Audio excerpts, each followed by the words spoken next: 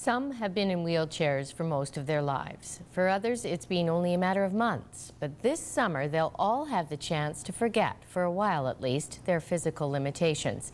And thanks to a new program, they could someday be able to pilot their own gliders. And when we pull up into the loop, we pull 4 Gs. So what I'm saying is you will weigh 4 times what you normally weigh. If you thought rehab for a quadriplegic was all about endless repetitive therapy in a clinic, check this out. We're going to fool around, let you fly the glider. For the first time, these people are about to find a piece of that freedom that was so tragically stolen from them. I used to do lots of heli falling, so I used to fly a helicopter every day. Or fly in a helicopter every day. Then just this January, a logging accident ended his dreams of just about everything.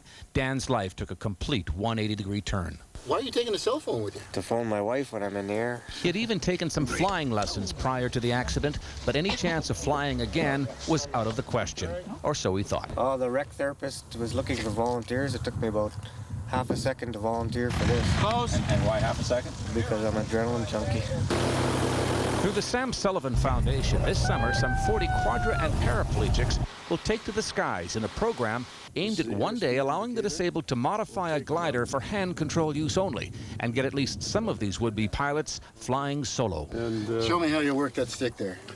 There we go. Look at that. Okay. Able-bodied people do it, and the whole point of the organizations that Sam initiated is if able-bodied people are doing it, why can't people with disabilities? I got the blood pumping through my veins right now, and it's real sweet. It's real sweet. I'm really, really grateful. All out. Go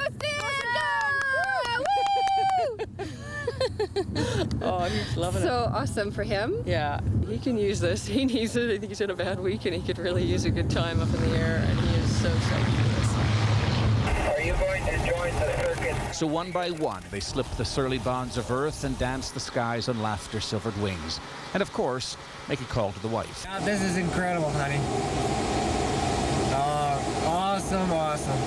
You couldn't chisel the grin off my face. I love you, honey.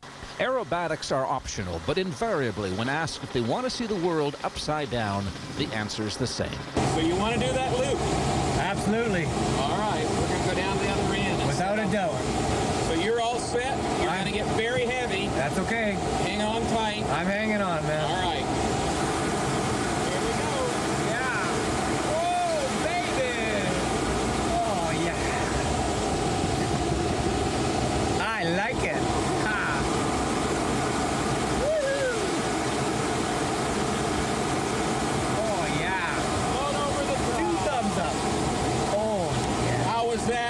That was awesome, man. Is that awesome? That was incredible. Yeah. The flights last 30 to 45 minutes, way too short by most accounts, because this is far more than just physically liberating.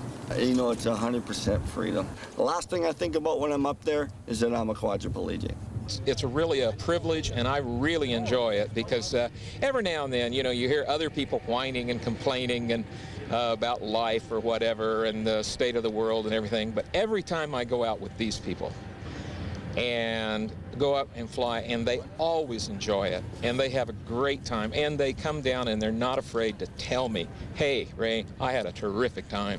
Those are happy spasms, yeah. by the way. As hard as one may have thought it would be to get a quadriplegic up in the air, in fact, as it turns out, it would be harder to get them down. Dan requests a second one.